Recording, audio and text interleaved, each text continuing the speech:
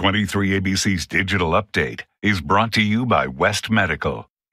Good evening, I'm Jessica Harrington. And I'm Tim Callahan. Here's what's making news around Kern County this evening. The search continues for a 16-year-old boy who was swept away in the Tule River in Tulare County over the weekend. The Tulare County Sheriff's Office saying that teen went under the water Sunday night, was last seen in the area known as the Stairs between Springville and Camp Nelson above Coffee Camp.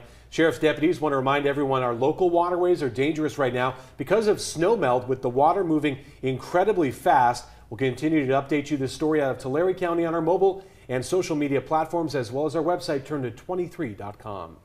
Details tonight for those who use a trail near Morning Drive for biking or walking. It's been closed and will reopen Wednesday. The city of Bakersfield announced the multi-use path between Alfred Harrell Highway and Morning Drive will be closed tomorrow from 7:30 a.m. to 4 p.m. for repaving work. Signs will be posted near the work site. The city thanks the public for their patience while the work is completed. For further information or any questions, call 326-3111 during the hours of 7 a.m. until 4 p.m. Local athletes will walk the red carpet this week at the 9th annual Kern High School District Peak Awards. Just like any award show, the Peak Awards are about celebrating hard work and talent with a little bit of glamour, happening Wednesday night at the Harvey Hall Auditorium at Bakersfield High School. The awards highlights students who have gone above and beyond in athletics, arts, and community service. More than 35 awards will be given this year, including the Most Inspirational Award, Greatest Community Supporter, and the Greatest Comeback.